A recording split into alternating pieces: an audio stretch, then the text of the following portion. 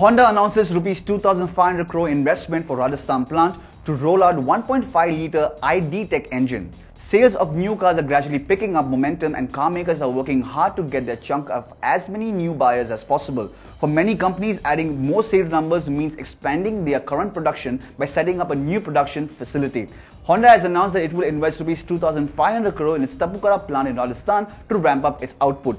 Besides producing the much talked about 1.5-litre i-DTEC turbo diesel engine, Honda says that the expansion will allow the company to produce 120,000 cars every year from this Rajasthan facility.